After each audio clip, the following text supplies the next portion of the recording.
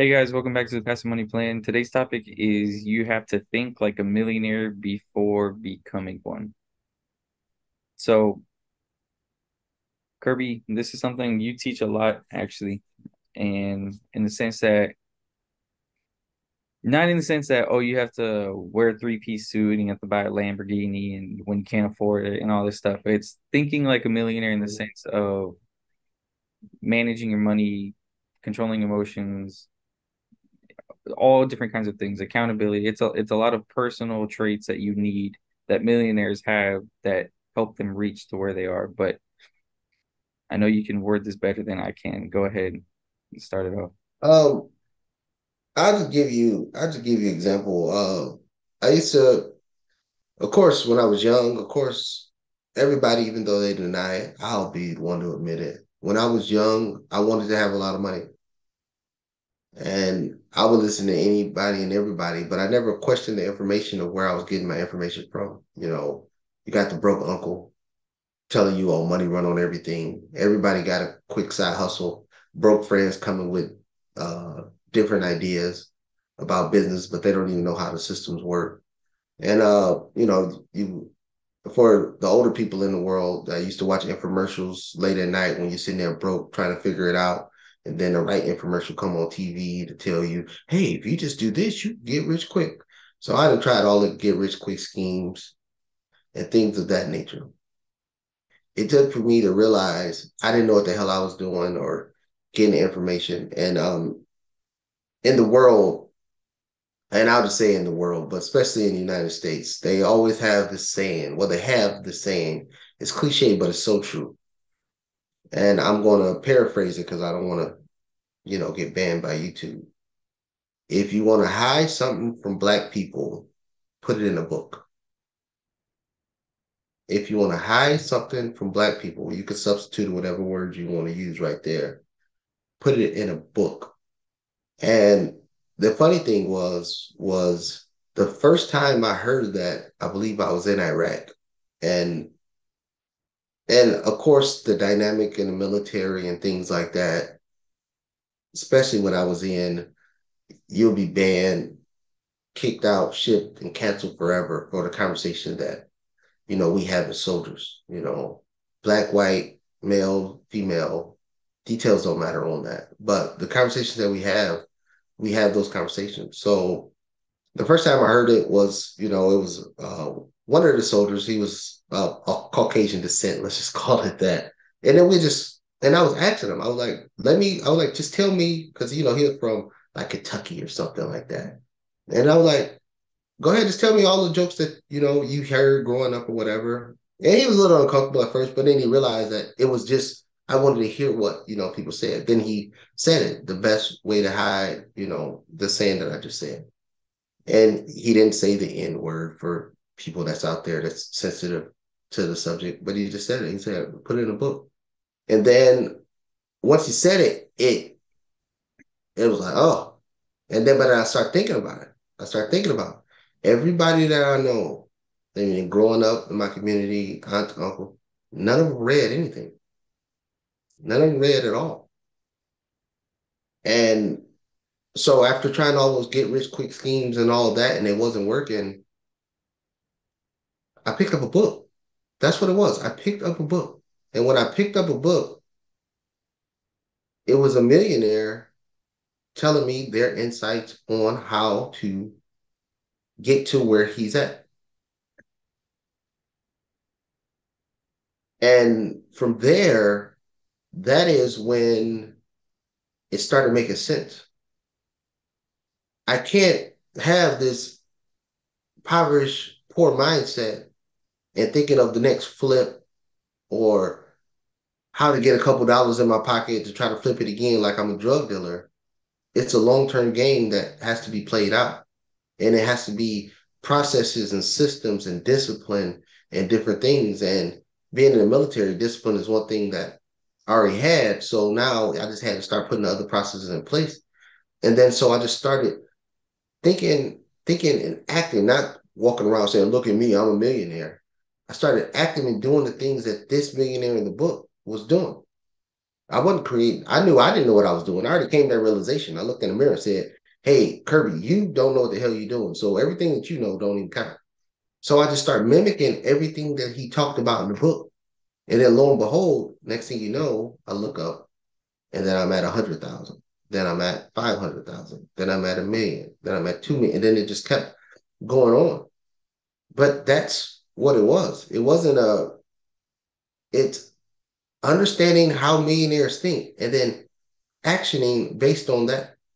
If you just follow the blueprint, like I always say, you don't have to get to where they're at. And the person that I'm talking about is Dave Ramsey. He's worth about 700, 800 million. I'm nowhere near that. But if I get to 1% of where he's at, that's still a million times better than where I was at. So just having that mindset of a millionaire and thinking like that, that helps you a long way. Yeah, I agree with that completely. The I see the thing is like I see a lot of people that think that being a millionaire just means that you have $1 million. You're flashy with your money. You're throwing your money around and everything. But Mhm. we've seen this and we've spoken about this. People that accumulate $1 million or more in their careers, in their, in the music industry and sports and stuff, they blow through that money. That's not thinking like a millionaire. That's landing, obviously they did the work to get to the position that they were in to play in those fields, but they didn't understand how to think like a millionaire or how to think wealthy and manage that money. And that has to come beforehand. You have to know how to think that way before you can actually sustain that net worth or that kind of mentality or lifestyle of being wealthy.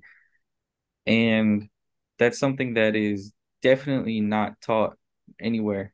And I think other than learning it from people that have done it, those are the only places you would find it is in a book.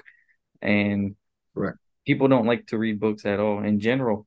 And I know the first book that I had read that you recommended was Rich Dad Poor Dad.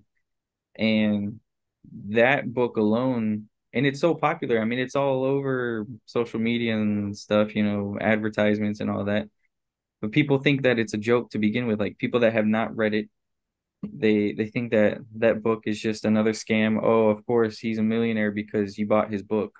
Like really, like I'm like book sales didn't lead to him being wealthy.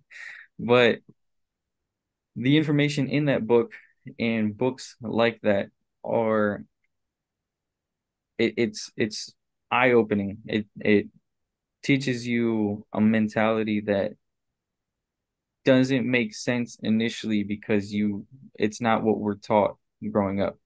And so thinking like Mhm. a millionaire is thinking like the 1%. It's thinking away from the crowd where the 99% of the world thinks the way they do, and that's why they're in the middle class and the poor class. And you have the 1% of thinkers that think the way that they do and they run the world. And one funny point is people always say because I had this conversation a couple of days ago with somebody is millionaires and billionaires, and I made this point that you had made before is the more money you have, the less emotion you show or the less emotion you have. And I said if you look at it, the millionaires and billionaires, what are they known for? They're assholes. People call them evil. I said, but they're the people that literally run everything. So you can continue to live a life where you're struggling financially every day and you can't get to live the life that you want to live, or you can simply just look at things differently. And it's not to say that they're assholes, it's just they see things differently than people see, than the majority of the crowd see. That's my take on it, my view on it. And what it is they can see through the BS. Like the people that don't have it, they're very emotional. They want you to think with emotion, and it ain't got them nowhere in life. But they want they want it. This is the funniest thing. The people with no money want to convince the people with money that they should be doing what the person with no money is doing. What sense do that make? If the game is accumulate, why would I digress to do what you're doing? And I mean, I still have it today. I still have friends and family members telling me what I should be doing. I also have friends and family members that call me and say, "Hey, I got this business idea. I got this quick flip." And like, I can't go places. Like, usually, I'm hanging out with you, or I just go sit by myself at a bar or something. But I can't go places hanging around family and friends without having a conversation. Somebody coming up with a, "Hey, I got this business idea. Hey, give me 20, $30,000 to do this, do that." But the thing is, first off, they never had 20 and $30,000 in one time in the first place. Then they have this assumption that I believe that if I give them 20 or $30,000, that they're going to do the right thing with it. When they're not even doing the right thing with their 30, 40, $50,000 a year paycheck. So if you had more money ain't gonna make you change your habits. Your habits are going to make you make more money. But they always look at it backwards. Everybody thinking that they have an income problem. No, they have a spending problem. So with that, it's always they want you to they want you to conform to them, but they're not looking in the mirror and realizing that you're trying to get to where they're at. Business don't work in quick flips. Business work in a long grind that's cyclical, that goes up and down, but hopefully going, up to the right over a long period of time. But that's the thing. Everybody think everything's a quick flip, everything a drug deal, everything's a lottery ticket. That, oh, this thing will work. That's not how business works. So 99% of the quote unquote business opportunities that come across, it only takes you 2 minutes to be like, no. And then of course they think, oh, you got it, you got it. You just don't want nobody else to shine. No, I got it, and I want to keep it, and I ain't trying to lose it with you because unlike you, I actually do the work, not just heard a TikTok video or seen a social media post or got some word of advice from a friend. Like flipping homes, people who never picked up a hammer in their life, who never did anything. Hey, you got $50,000 so I could do this quick flip on this house. Then what? So you pay me. Do you know anything about ARV? Do you know how much it's going to cost to flip it? Have you even done an inspection? Do you even know how a hammer works? Do you know anything? Do you know the cost of capital? It's a lot of things. They know none of that. They just saw, oh, I saw a video. So people say you can buy a home and then flip it and sell it and you good. Yeah. Again, I always say this is when you look at short videos, like shorts on YouTube or reels or all these 1 minute videos that you see on social media, that's just the outline of what's going on. You need to go in and study more of what they're talking about to see how that process works. But people see short videos and think, oh, that's it. That's all I need to know. I'm good to go. But you don't know the nuance of it at all. And I bring up something like Alex, when you was going through the rental process and you going through, different types of loans that you've been through. Like most of the ones I've done, I've always had to, present all the documents. So I can tell you about that all day. But is there other avenues out there that you can acquire? Yeah. But I know there is a process that you got to go through. I know what closing documents look like. I know what a contract looks like. I know what inspections look like, appraisal look like, what insurance declarations look like. These people have no clue of none of this and just want to go out there and jump off the deep end with my money. They don't even have the fortitude to save up the money themselves to try to do it on their own and say, okay, well, at least if I lose, I'm losing my money. Nobody else will be affected. They say, oh, well, Kirby got it. If he loses it, then it's okay. No, it's not okay. And that's something that people don't understand. The mindset of a millionaire is to preserve capital first and then grow it. Most people just think it's, oh, just take a risk and then flip it and hope the best. No, that's not how it works.